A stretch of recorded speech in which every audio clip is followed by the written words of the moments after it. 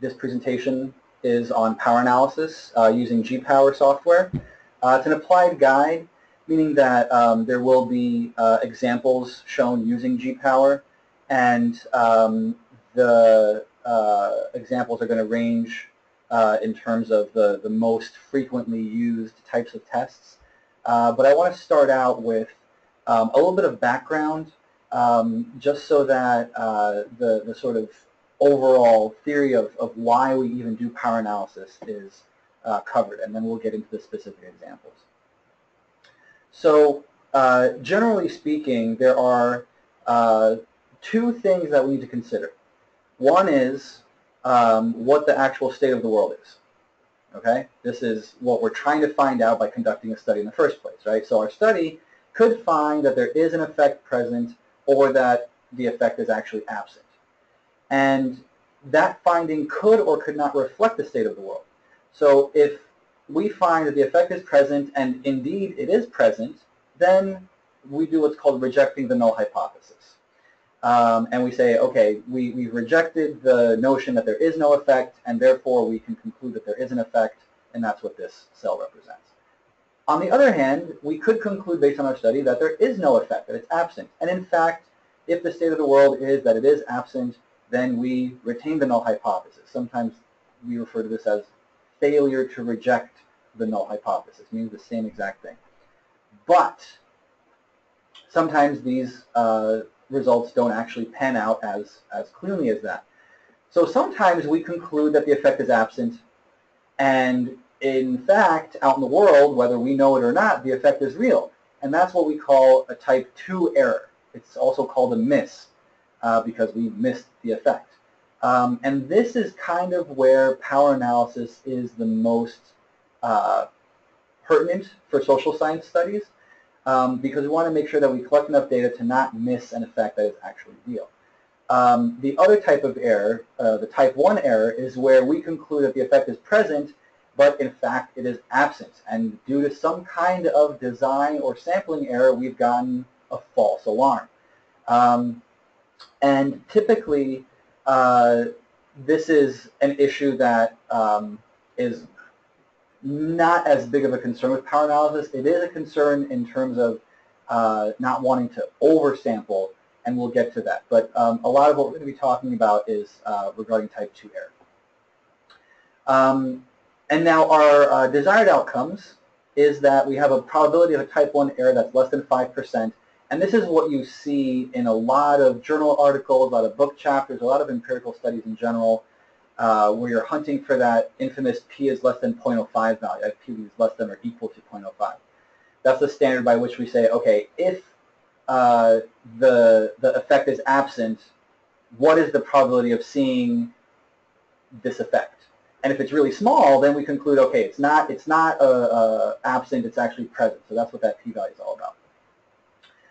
But then we have the probability of a type 2 error is also something we have to consider, and we want that to be less than 20%. So we want to miss real effects less than 20% of the time in social science.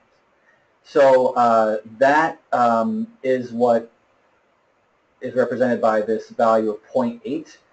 When we get to G-Power, you'll see that it typically starts you out with a power level by default of 0.95. And that's a more strict power level. But in social science, it's generally agreed upon that 0.8 is the minimum that you want, and you use that as a basis for determining what sample size you're going to need. Okay. So next up, the next important piece is, we're talking about p-values. We're talking about what's called alpha. It's a synonym for p-value. And that is an important piece. We want to know whether an effect is statistically significant out in the population that we're studying. But it only tells you whether an effect is statistically significant. The magnitude of an effect is also important. So when I say magnitude, I mean effect size. And what that kind of means is that if you have a ton of data, a 1% improvement in one group compared to another may be statistically significant. And conversely, with not enough data, a 50% improvement, some huge change or difference may turn out to be non-significant, so that the p-value is greater than 0.05. Well, okay, great, but that is still informative, right? If you have a study that didn't collect enough data to detect statistical significance, but you found a relatively large effect, that's still telling you that there is a meaningful trend there. So when you look at previous literature, when you look at things that are clinically significant, you really want to pay attention to the effect sizes that are being reported in addition to p-values. Because sometimes you see these studies and they say, oh, p was equal to 0.051, and therefore this is, not an important effect, and they move on and the discussion doesn't even mention it. And then they have another effect where the p is 0.049, and they're saying, oh, this is the most important thing ever. Well, that isn't really a completely full picture that's being painted of the results. So you have to keep in mind that the p-value is just one part of the puzzle.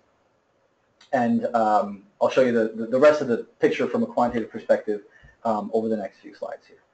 So also there are many measures of effect size, and we'll look at that as well. So before we get to that, we have to know the consequences of conducting an underpowered study. So like I said, the type 2 error is what this is all about. And here, if you conduct a study that doesn't have enough participants, you don't know whether the effect is not real or whether the effect is real, or you just committed a type 2 error, that you missed the effect by virtue of not having collected enough data. And that's only one consequence. The other consequences are that if you conduct a study, participants are put at risk without hope of valid conclusions or benefit to society. So you conduct a study, you don't know whether there's nothing going on or whether you just missed something that is going on.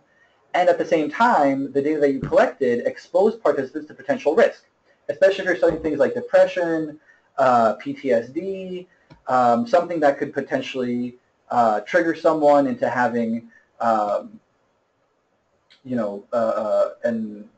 episode of, let's say, a panic attack, or triggered somehow into relapse of substance abuse. Who knows? Those are real-life consequences for real-life individuals. So if you conduct a study that doesn't have hope of validly detecting an effect, what's the point of exposing people to risk? And the other consequence is that if you look at the flip side of this, is that you for example, run a study of an experimental treatment and you don't collect enough data to see whether it is actually effective.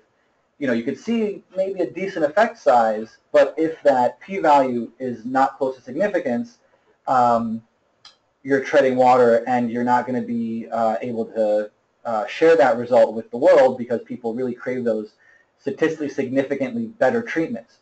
So if you collected enough data, you expose participants to risk, but at least you would know that it is an effective treatment. And if you conduct a study that is underpowered, you simply would not be able to know.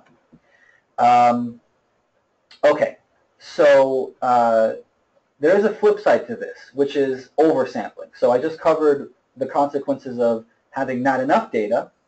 There are also consequences to having too much data. So the more data you collect, the more precise is your estimate of the actual effect out in the real world, and the more power you have to detect the effect.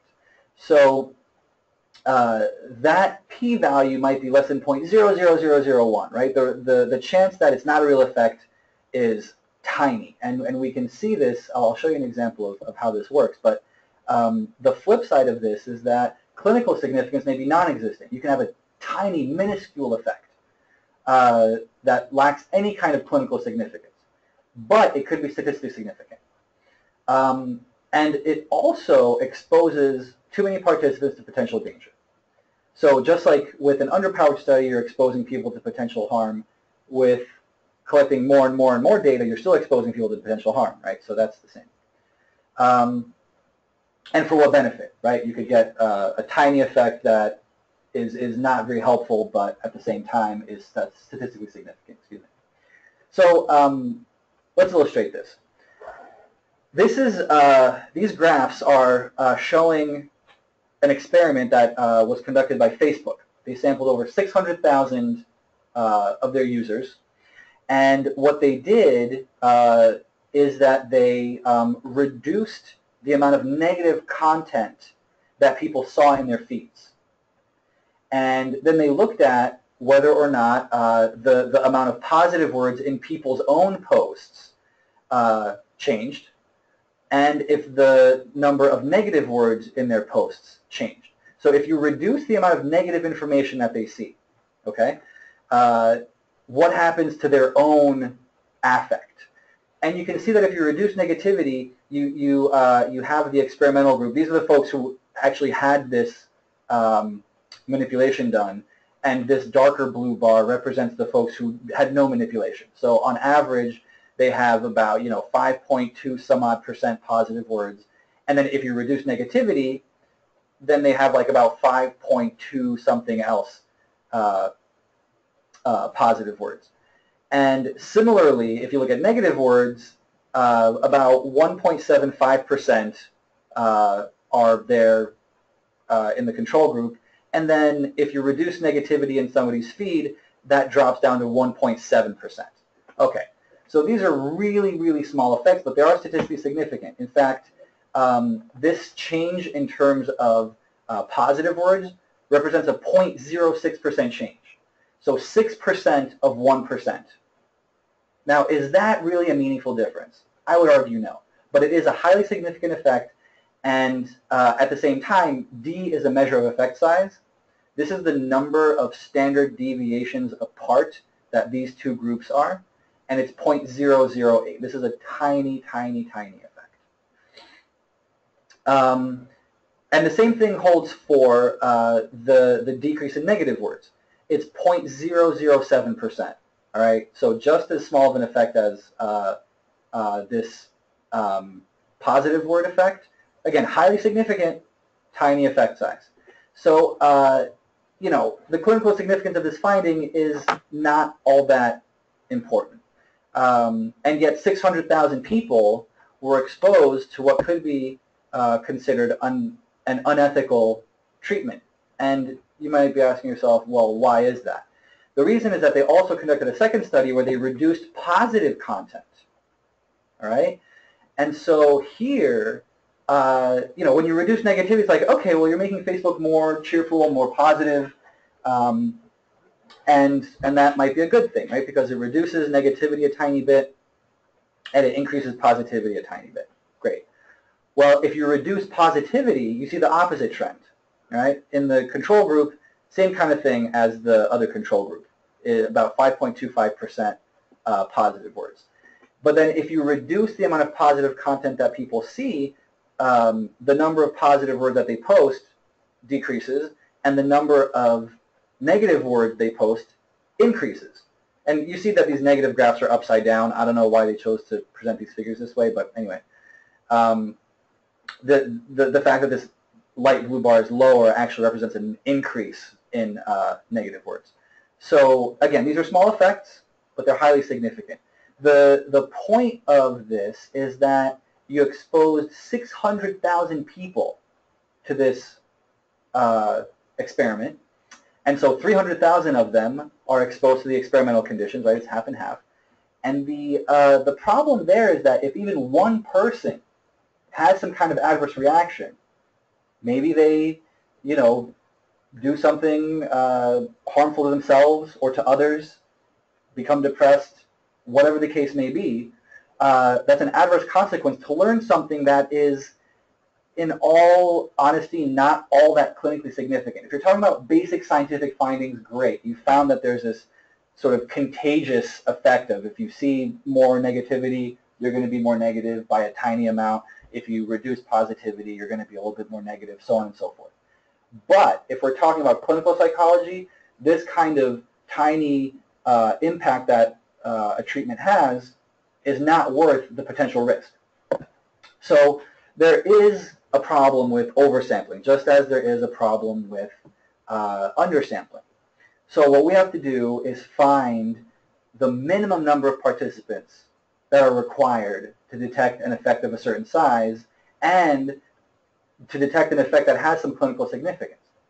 So we'll talk a little bit more about the clinical significance piece, but for now, what we need to know is, again, that minimum sample size, which is determined by 3 inputs, which is your chosen alpha, the p-value, the chosen power, that's that 0.8 value that I showed you, which is the odds of detecting an effect if it's real, and then the expected effect size. So this piece is what I was just kind of talking about, where you want to know what would count as a clinically significant effect, and that's something that would come out of the literature where you kind of understand, okay, well, if a treatment is deemed more beneficial than another treatment, then you would expect people to have this kind of score versus this kind of score, and then you can calculate the effect size. Or you can look at things like t-scores, where if you are above, say, a score of 65, then you would consider that to be a clinically significant score, so on and so forth. But anyway, we'll get to that in a little bit. The main idea is that once you have all those pieces in place, then you can prevent both type 2 and type 1 errors. So, okay, this begs the question, what kind of effect are you supposed to even expect? And like I just alluded to, you would use your domain expertise to determine what would constitute a clinically significant effect. And then the other piece is that your study design that you ultimately settle on is going to dictate the effect size that you should expect.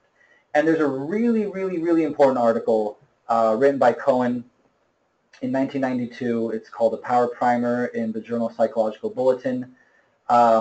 We have it available here at the Chicago School via the EBSCO database.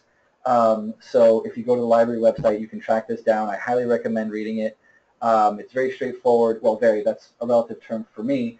But it is a good, like it says, primer about why this is an important aspect of planning your research, and also giving general guidelines about what sample sizes will be required depending on what design you are using. So if your design has 2 groups and you want to compare them on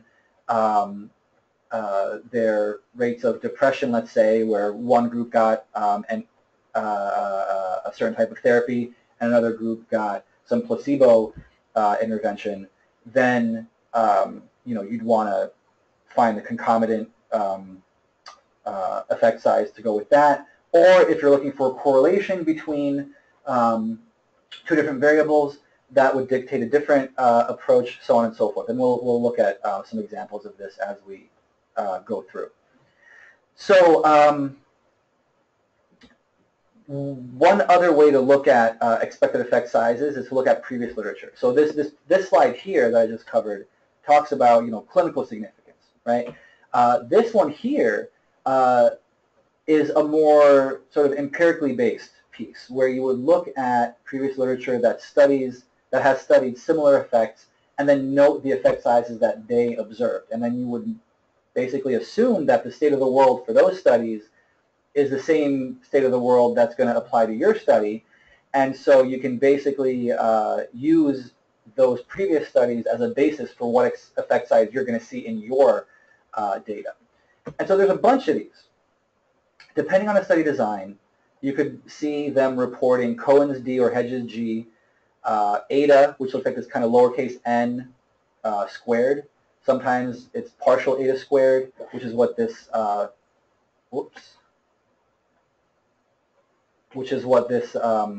lowercase p stands for, as partial. Sometimes you see omega or omega squared, and Pearson's R. Pearson's R, this is just a correlation coefficient, which, believe it or not, is a measure of effect size. That's a correlation coefficient, which we all know and love. And then sometimes they don't report effect sizes. You'll see this in older studies. Over the last 10, 20 years, effect sizes have really become more and more widely accepted, not just in statistical circles, but also just in the general research community. So if you find yourself reading a study that only reports like means and standard deviations, you can always calculate an effect size.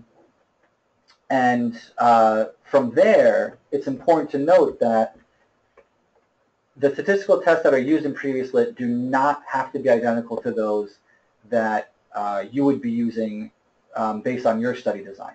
You can always transform effect sizes among these. And if you have a question about that, when the time comes, let me know. You'll have my contact info at the end of the presentation. But there are different equations that you can use to transform each one of these effect sizes into one of the others. So depending on what design you're using and what design the previous study used, you can always extract a meaningful comparison that you can then plug into G-Power and know for your given design, given the population effects that you can expect, what sample size you're going to need.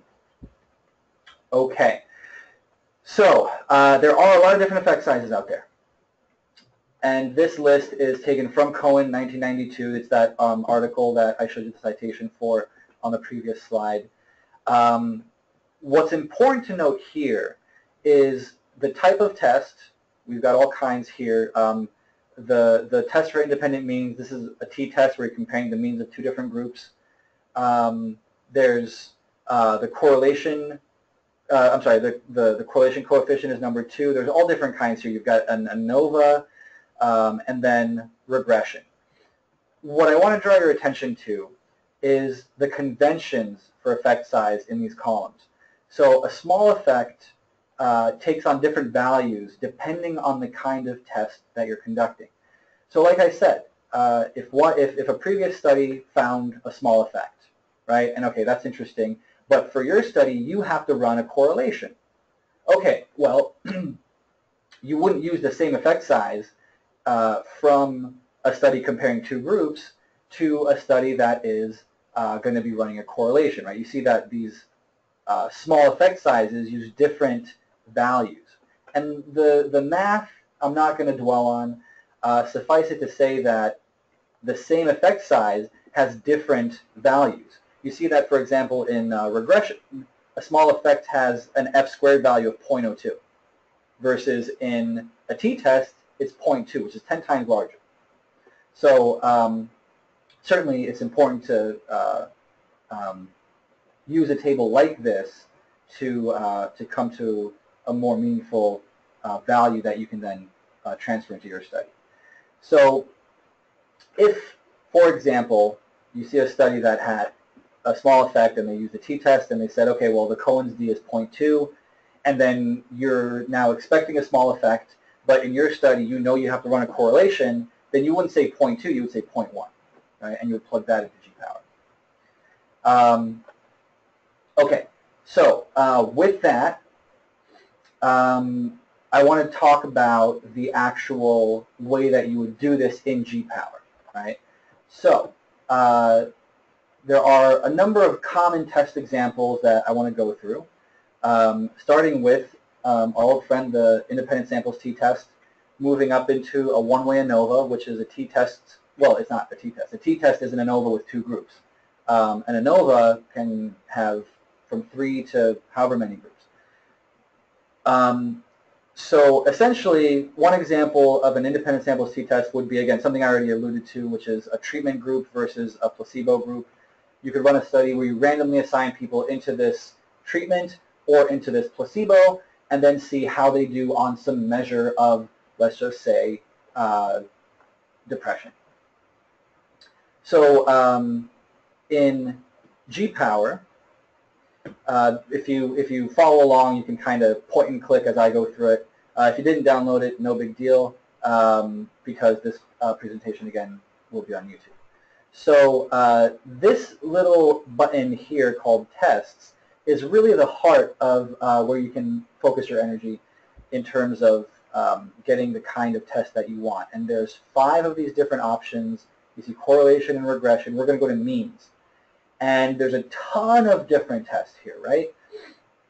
And you see they're broken up into 4 different groups. The first group has to do with t-tests. So you see that there's 2 independent groups here. That's the independent samples t-test, as the name suggests. And when you click on that, there's a couple of other pieces of information that are going to become important. The first is this type of power analysis. You always want to run a priori. There's also post hoc, and this is a questionable technique. I'll get to this later, but for now, a priori all day. A priori means before, meaning before you run your study. And so what you're then going to do is make some inputs here. You see you've got your effect size, you've got your alpha error probability, this is the p-value that you're trying to achieve, and then you've got your power. Like I said, G-power sets it at 0.95 by default because in different branches of science you have different power levels that you're trying to reach. In psychology and social science in general, 0.8 is the sort of agreed upon value, just like 0.05 is the agreed upon p-value.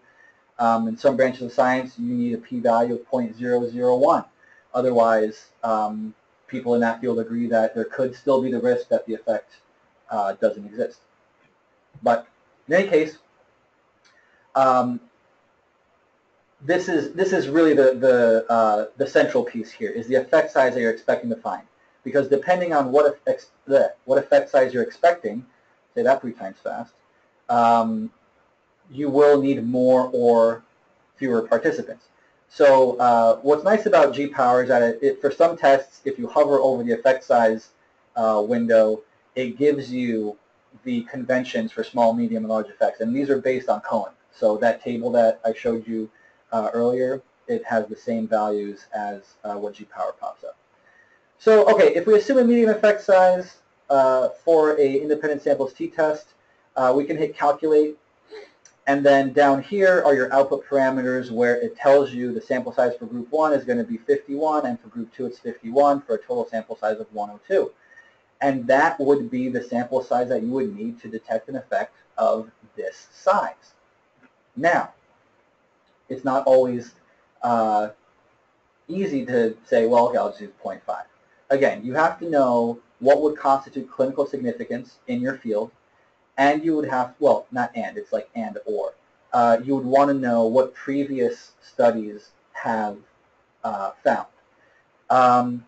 If there's not a lot known about this field that you're studying, it's always better to revert back to what would really constitute a clinically significant effect.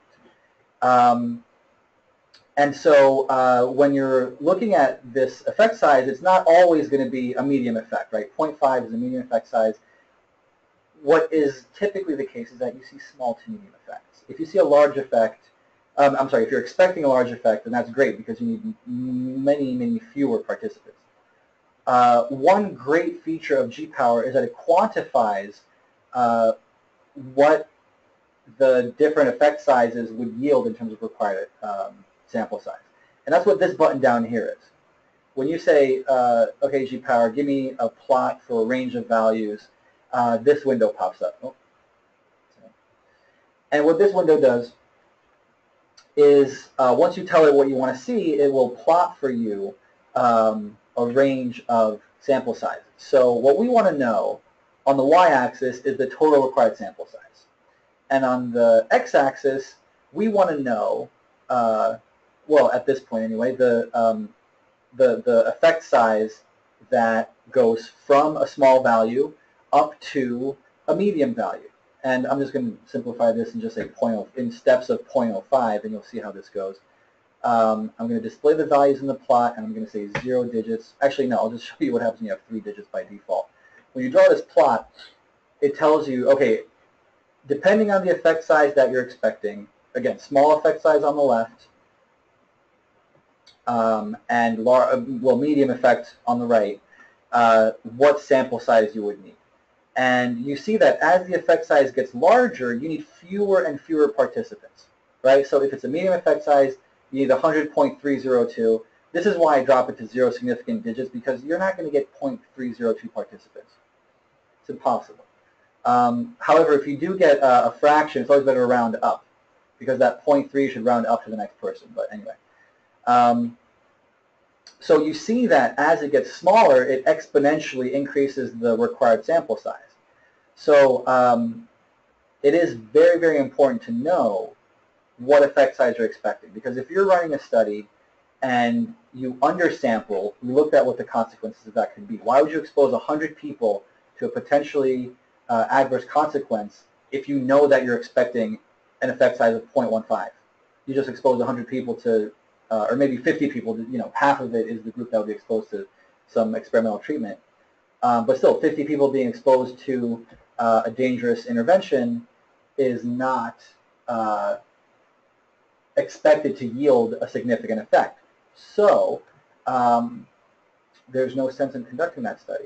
If you know that you're expecting a small effect and you see that you would need 2,400 participants, you might want to go back to the drawing board, especially as a student. If you have $1 million grant from NIH and you have the ability to conduct that kind of study, great. But for a dissertation or for a project where you're going to be limited by your real-world logistics, it helps to know what you're going to be getting yourself into. So this is a very important piece. Now, obviously, if you already know what effect size you're expecting, then you can just plug in this number directly and it tells you right here what's going on. Also, remember I mentioned about rounding, right? So you see that here, it just rounds it to 100 because 0.302 rounds down to 100. But here, G-Power is smart enough to know that it has to round up. And so you see that it would be 102, not 100. Okay, so that is the independent samples t-test. I want to pause here. Let's see if there are questions. You can type them in, or if you've muted yourself, feel free to unmute and fire away. I'm going to move on. If you're still typing, keep typing. I'm going to move on to the Dunley ANOVA. Hi. And hello? This is, again, similar to a t-test, except that instead of 2 groups, you can have more than 2. And again, a t-test is an ANOVA with 2 groups, so they're closely related. But here, you see it's 2 independent groups, right? Here, we're doing many groups, and many just means more than 2. So, okay, again, just as with the t-test, it asks you for the effect size you're expecting, the alpha level, the beta level, again, change that to 0.8, and the number of groups that you have in your design. So if you have 5 groups, that's the default, whatever. I mean, it could be 3 groups, depending on whatever your study design is. You know, here in the example that I'm showing, it's a treatment condition versus a placebo condition versus a no intervention condition. Okay, so we've got those 3, and we want to see if there's a significant effect in there. Now, again, it conveniently pops up these effect size conventions. So again, if it's a medium effect size, just hit calculate down here, and it tells you, okay, you need 159 participants. Just as with the t-test, it doesn't tell you this that you need 53 per group, but that's what this translates to, is that you would need 53 per group, because 159 divided by 3 groups is 53. So don't think that you need 3 groups of 159 each. Okay, I see there's a question that just came through. Would you please perform one with regression when you don't know your effect size? We will get to regression. This is the first of 3 slides looking at the different tests that we'll examine. So yes, we will get there. And if I haven't answered your question, then let's chat about that. Okay, but for now, again, it's the same thing. Oh, you know what I forgot to do? This is actually a good reminder, because if you don't know the effect size, you can calculate it. That's so I'm going back to the t-test here, right? Difference between 2 independent means. If you don't know the effect size, but you do know, for example, the means from the 2 different groups that you're expecting, then you can calculate the effect size very easily. You can do it by hand, but I mean, G-Power does it for you. So let's just say that you're saying that the effect in one group, in the control group, is expected to be 50, and in the other experimental group, you're expecting it to be 65. Let's say I'm using t-scores here just for the sake of argument. And the standard deviation in one group, in the group 1, I'm expecting to be 10, and in the other group, I'm expecting it to be, oh, I don't know, let's just say 7. I can calculate the effect size there. Yeah, that is a massive effect size.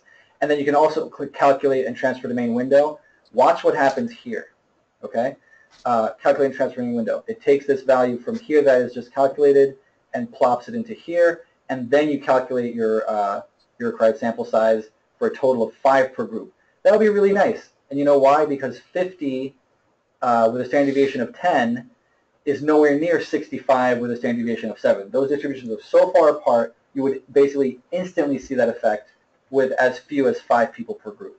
Now, obviously, if I make this 50 and 51, now I've got a much smaller effect. Whoops, I've got a much smaller effect size. And if I run this, then you see that I need 922 per group. All right? So that is part of G-Power's magic. That's what this determine button does. Again, it opens this kind of window, or they call it a drawer. Now, the other thing that we were doing is the ANOVA. So let's find that, and still in means, but now we're under many groups. And you see there are many different types of these tests. I'm just going through the sort of most common example. We're looking at this medium effect, 0.05, 0.8 with 3 groups. Again, we can determine this from mean or from variance. So if you're looking at it from the sort of clinical significance perspective, it's better, I would argue, to use means because you know the instruments you're going to be using. And you know sometimes what values are associated with things like depression. So you often have T-scores that tell you, okay, any score above 65 is counting as clinically significant. Anything below that is not. So if you want to do it that way, then you can certainly type that in. And if you have these kinds of values in mind, then certainly it is useful to put them in. Now, for this one, I'm just going to split the difference and say, 57.5. And you also have to input the standard deviation within each group. It only gives you one. Like, why is there means for each group but not a standard deviation for each group? It's because ANOVA assumes what's called homogeneity of variance, which then means that you have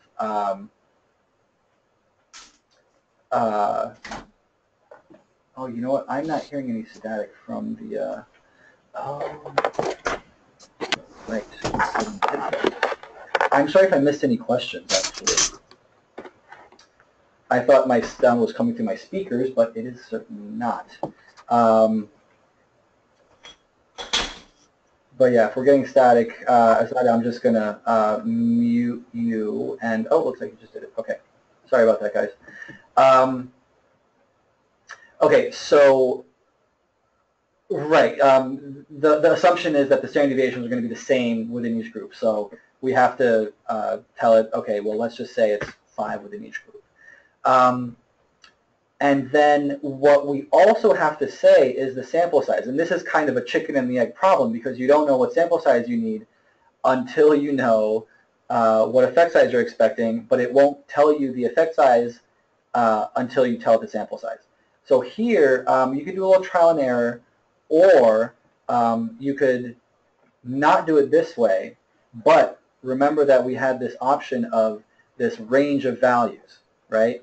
So if we do it that way, then, again, I'm going to say as a function of effect size here and the total sample size from 0.1 to 0.5, again, let's just do it in steps of 0.05. We'll display the values with 0 significant figures, and we'll draw the plot. So now you see that the top end value is 42. So if you're expecting a pretty decent sized effect, you would need 42 participants. And if you're expecting a tiny effect, 966. So each one of those has to be divided by 3, obviously. But it gives you a sense of what value to put in there. So if you know that you're going to be expecting a smaller effect, you can take this value, 966, divided by 3. I'm not going to try to do that math in my head. So, okay, so you'd be expecting 322 participants per group. Okay, so you can go back to this window here and then say, all right, well then in that case, I'm going to put 322 and transfer that into the main window. We see that's our effect size, and this is going to be, I mean, a tiny sample, yeah. A total of 12, because what I'm telling it is that we have pretty big mean differences and relatively small standard deviations, but we have a giant sample, right? So the effect size here is large, and so you need a small sample. But now if you go back in and say, all right, well, if I know that my sample is 4 per group, and I type that in, you see that I have this, it's the same effect size, right? So if I calculate that, and then, okay, obviously it tells me that that is the same.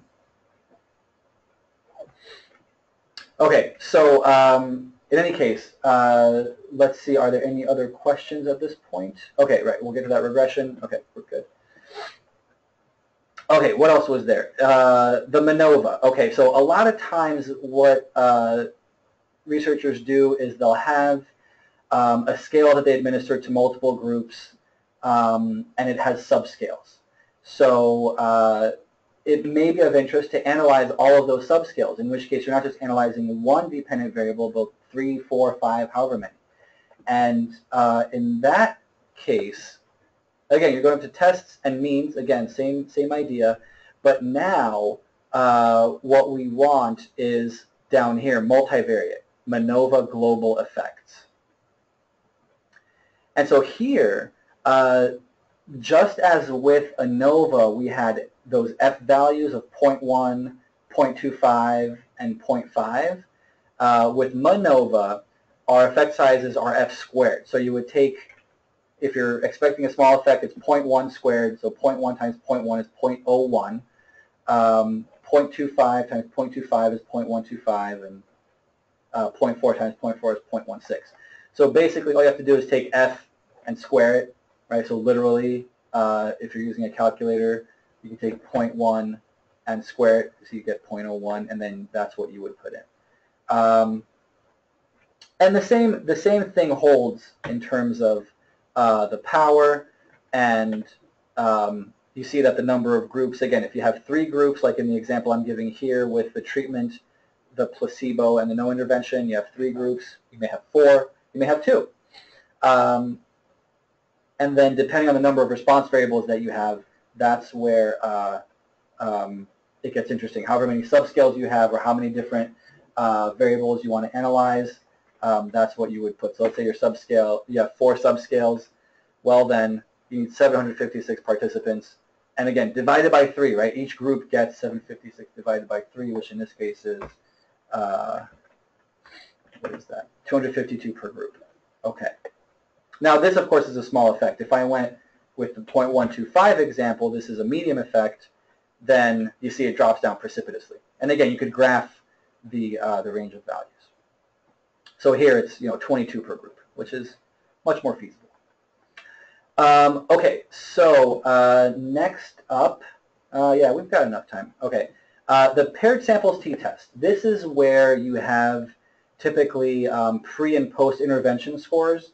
So in this example, I'm just just a generic example of one group that you measure before they get an intervention, and then after they complete the intervention, and you measure their depression. Maybe it's the Beck Depression Inventory, both before and after.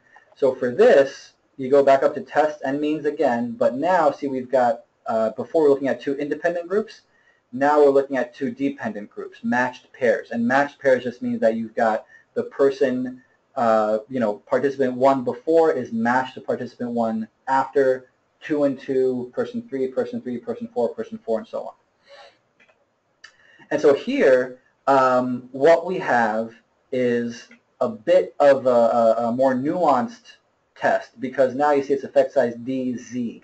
And when you have this determine button, it's important to note this point here, correlation between groups. What this means is that when you're running a within-subject study, like this kind of design, this pre-post design, somebody's score before the intervention is more likely to be correlated with their score after the intervention. So if you had a low score before and you had an improvement, you're going to have a higher score by, let's say, 2 points. Somebody who has a higher score is also likely to have a higher, if they have a higher score before, they're also going to have a higher score after, and again, it's probably going to be, let's say, 3 points. So for every single person, if you see an overall improvement from before to after, and that improvement is of a similar magnitude, then you're going to see this correlation because people should react similarly to this intervention. So even if somebody has a low initial score, they're going to have an improvement, right, of a similar magnitude. And so that's why this correlation between groups is important. Typically, you assume that it's going to be, a medium-sized correlation, which is what this 0.5 represents. But if you have evidence, whether from a pilot study or from previous literature or from, some other empirical source, then you can change this value. But otherwise, you can assume that that correlation is going to be 0.5. And again, here you put in what you expect to happen. So again, if we're using t-scores, I guess we're expecting people to start out maybe at 50 and drop down to 40, right, with a standard deviation of 10 and 10 in each group, right? So the mean is 50 at time 1 in the pre-intervention condition. The standard, the standard deviation is 10. After the intervention, on average, they drop by 10 points. Standard deviation is still 10, and the correlation between the pre and post intervention scores is 0.5. So we calculate and transfer. We see our effect size pop in here, and then we change the power to 0.8, calculate that, and you see that you would only need 8 participants. And that's because it's a pretty big effect here. If I'm dropping 10 points and the standard deviation is 10, that's a pretty large effect. In fact, an effect size of 1 is a extra large effect, if you want to call it that. If we give a more realistic example, let's say it's 47, all right? It dropped by 3 points, or 1/3 of a standard deviation, which is similar here.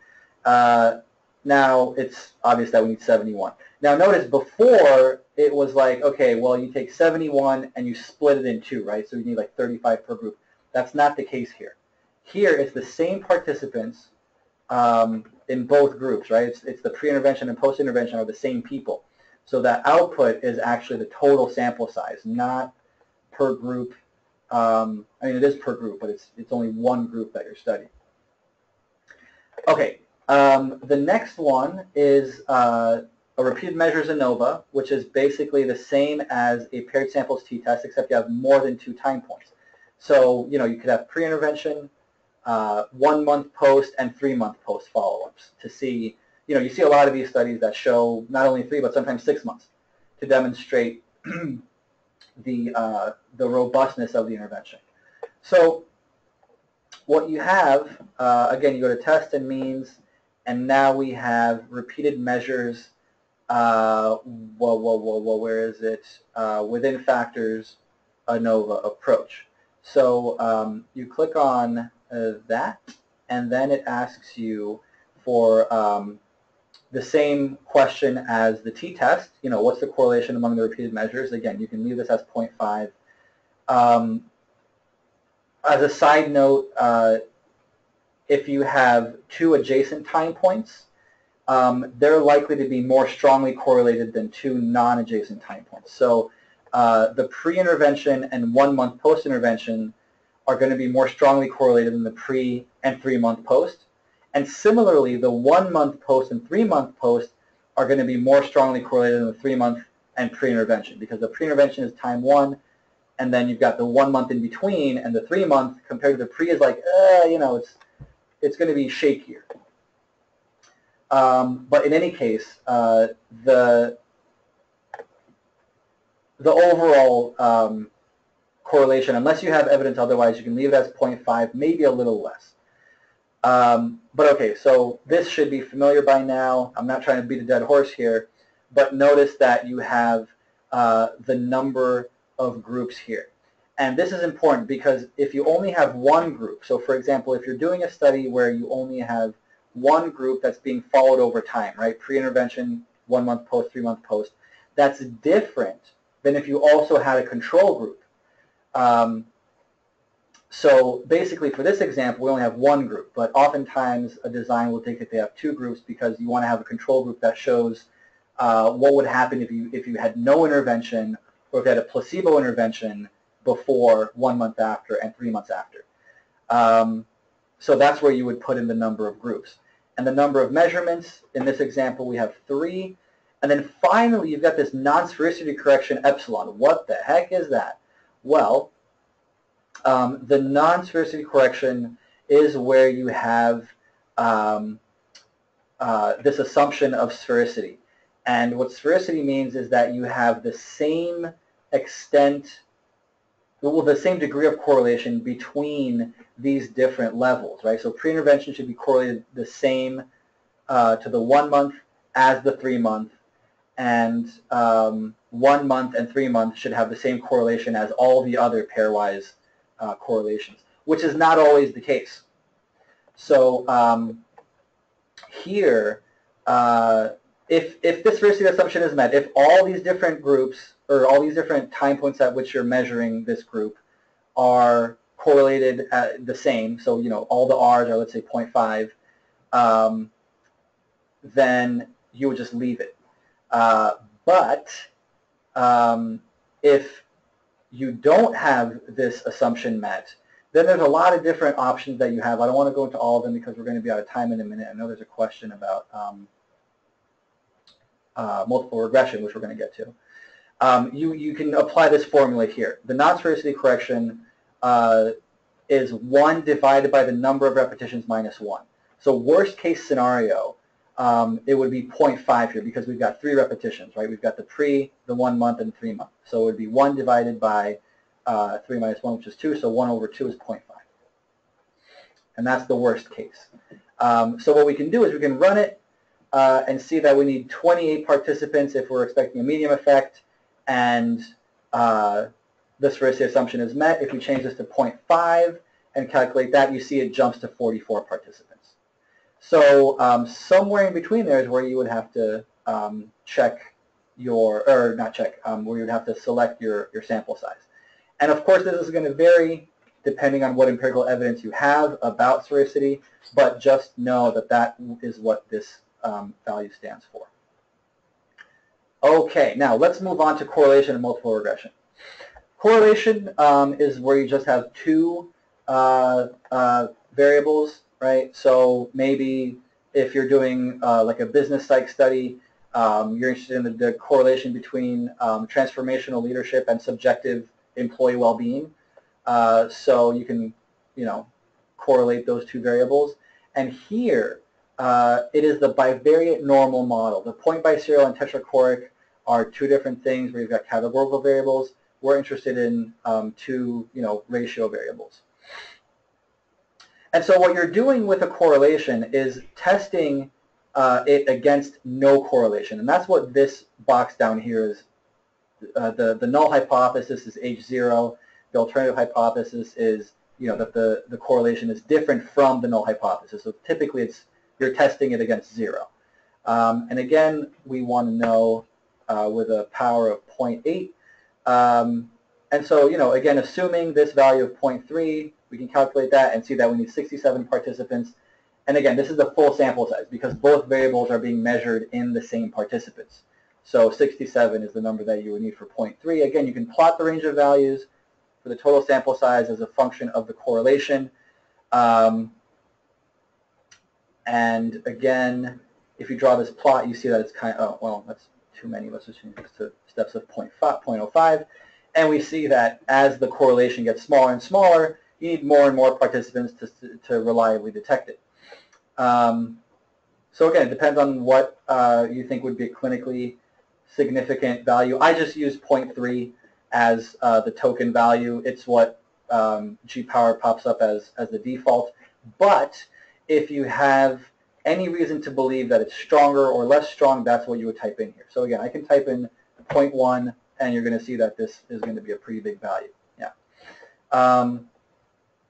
Now, you can also calculate this from the coefficient of determination, which is the squared correlation, but this is also dependent on what the empirical evidence is telling you. And 0.3 is, again, a medium effect. If we go back to that table from Cohen and we look at the correlation, then small is 0.1, 0.3 is medium, and 0.5 is large. So again, this is just the convention that's used, and depending on what you think you're going to get is what you would input in this field as opposed to 0.3. So that's correlation. Now let's move on to regression. This is, and I'm saying multiple regression because typically you wouldn't run a regression, you can run a bivariate regression, which is it's synonymous with a correlation, actually, believe it or not. But it gives you different information. But for our purposes, let's look at multiple regression. So we might be interested in the degree of transformational leadership, just like before, right? But then we also want to examine the degree of competition in the workplace and also concern for others. So this measure of sort of empathy, right? So we want to see whether competition and empathy and transformational leadership all predict subjective well-being, which is a bit more of a complex analysis than just looking at the transformational leadership correlated with subjective well-being. And there's two things that we can do here. There are two forms of multiple regression that are of interest. One is the R-squared deviation from zero, and the other is R-squared increase. The difference between these two, and I'll just show you where these live first, tests correlation and regression. We just saw correlation up here. Now we've got linear multiple regression. You see deviation from zero and increase.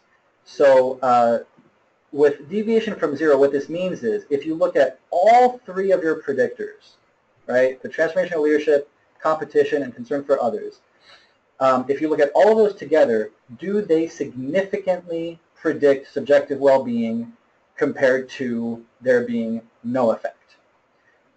So you're not looking at the effect of each individual variable. Now, R-squared increase, this is where you can test the effect of each additional variable once you've already had two others in there. So if you already have degree of transformational leadership and degree of competition in a model, and then you want to say, okay, well, what additional variance can concern for others account for, and how many participants would I need to detect that effect? So, okay, starting with R-squared deviation from zero, again, here we have the conventions that G-power pops up for us. We've got our power value. We're going to change that to 0.8 again. We've got three predictors. Let's calculate that. It says, okay, 77. Now, there was a question before about what happens if you don't know the effect size that you're expecting. Now, what you can do is, again, this window doesn't automatically pop up, but when you click determine here, you can get a ballpark estimate of what to put for your effect size. And typically, you would do it from one of these two options. Now, the squared multiple correlation, again, this would be based on empirical data, as would this. So there's no silver bullet here. But what you can do is you can say, okay, I've got three predictors, and I can specify how strongly they're correlated with the outcome. So if I have previous studies that say, okay, well, I know that transformational leadership is correlated at, let's say, 0.2 with subjective well-being, okay? And I know that the correlation between, what did I say, degree of competition and subjective well-being is correlated at, no, let's just say negative 0.2. And then the final one was, what was it? Right, concern for others with subjective well-being. Let's just say it's not correlated with well-being. So I accept these values, and then I tell it to calculate again, and you see that it tells me what effect size that would be. And then it transfers it over here. And of course, these are, at this point, these are guesses. But depending on what literature you have, depending on what evidence you have, what expectations you have, you can always, specify those and get the expected effect size that you expect to obtain. And then you calculate that, and you see that you need 130 participants to detect whether or not all three of these variables together predict subjective well-being. And that's the deviation from zero piece. Now, The other piece is the R-squared increase, right? So that's the other type of test, correlation regression, and we see R-squared increase. So now you see these inputs change a little bit. So here, what's important to note is if we have a total of 3 predictors, but I want to know what the effect of one of them is, then I can do that here. Because the previous one is, again, just looking at all 3 together. So not the influence of each individual one, but all 3 together. Here, I can have 3 total, but I just want to know, okay, if I want to test the effect of one that I think has this effect size, and again, you can calculate the effect size here because the R squared is the amount of variance that it accounts for in the outcome. Before we saw there was like 0.08 something, so we can just pop that in here. That doesn't have to be the case, but I'm just using that as a shorthand. And we get our effect size here, and then we know that we would need 93 participants to detect this effect size if we already have 2 other predictors in the model. Now, it could very well be the case that one of your other 2 predictors has a smaller effect size that's associated with it, right? So let's say that one of them is like 0.005 or something like that. Well, we just saw, well, hold on, let's just remember this value here. It was 93, right, with an effect size of 0.087. Let's just say I'm going to copy that value and just put it into my calculator. So we know that that's the effect size for this one variable that we're interested in. But what if we have another variable that has a smaller effect size associated with it, right? Let's say it's 0.05. So now, it was 93 before, it's 159 now, right? So which do you use? Do you average them? What do you do? The answer is that you choose the one that has the higher sample size, because you will see the effect size, you will see the larger effect size if you collect more data. So with a smaller effect size, we keep seeing that the smaller the effect, the more data you need. So if you have a couple of effects that are larger, you will see those if you collect enough data to detect a smaller effect. Okay, so with that, I just have one other point I want to make. And by the way, does that answer your question from earlier about regression when you don't know the effect size?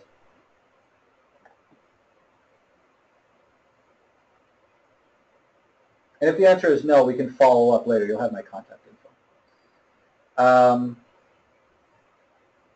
Okay, so right, the last thing is this idea of post hoc power analysis. You'll notice that in G-Power you have these different types of power analysis, one of which is post hoc that I alluded to earlier. And this is sort of redundant to a p-value. If you conducted your study, you know what effect size you obtained, you know what p-value you got, you know what your sample was, you know how many predictors you had, and then what this will tell you is the power that you had to detect the effect. If your p-value is 0.05, and you were looking for this effect size, and you had this sample size, well then you're in luck because that's exactly the power value that you would ask for. But if you had an effect size and you got a p-value of like 0.12, and you had a sample size of like, you collected 65 data points, then, okay, your study was underpowered. Now, the p-value already tells you that it was underpowered. You didn't detect a significant effect. So it's not all that interesting. However, what is interesting is what sample size you would need to obtain significance. And of course, this is assuming that the obtained effect size is real and stable. If you collect data from 65 participants, you will get some specified effect size. If you collect data from 1,000 participants, that effect size may look different. You have a larger sample, you have a more reliable estimate, so it might be different. But if all we have to go on is the effect size that we got from our relatively small sample, then the question is, what sample size would be required to obtain significance? So you can certainly say that it's an a priori test. Now, we know that the effect size we're looking for was 0.05, right? Because that's what we got in our data, Right, let's say for the sake of argument, we got an effect size of 0.568. We read our SPSS output, that's the effect size. What we want is a p-value of 0.05 though, right? And so now we calculate that, and it's like, okay, well, guess what? You would need 141 participants to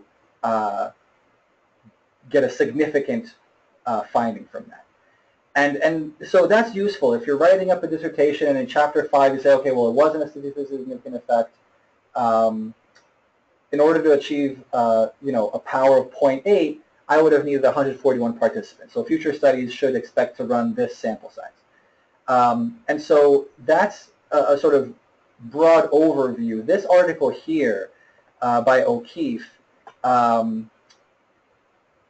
goes into a much deeper analysis of this kind of post hoc power analysis. And it's pretty useful. I would recommend reading it if you want to talk about how to tackle problems of having an underpowered study. It's not always possible to get a study that has the appropriate power because of the real world. Basically, you've got people who don't respond to surveys. You might not be able to find a sample that's large enough that has all the inclusion criteria met. All these different things can happen. So if that's the case, that's a limitation. And so you always want to write that up. And this kind of analysis can make it clearer how far off the mark you were. So it's important to note, though, that you're still doing a priori. Remember, I said to do it in terms of the a priori power, not post hoc. Post hoc means after the fact. And it's just like I showed you. You input the obtained effect size, the desired p-value, and the power that you want to get, and then you get the required sample size. So why not the post hoc option? This is just kind of a review of what I already said. The p-value and power are directly related. So you can include it for thoroughness, right? Like, oh, the power that I obtained was 0.59 or 0.25, whatever it was. But the p-value already kind of tells you that. Okay, so with that, I do have time to take some questions. This presentation will be available, and if you want to chat offline, you can email me or give me a call. There's my contact info there, or if you're at the LA campus, stop by room 748. And with that, let's see if there are any questions.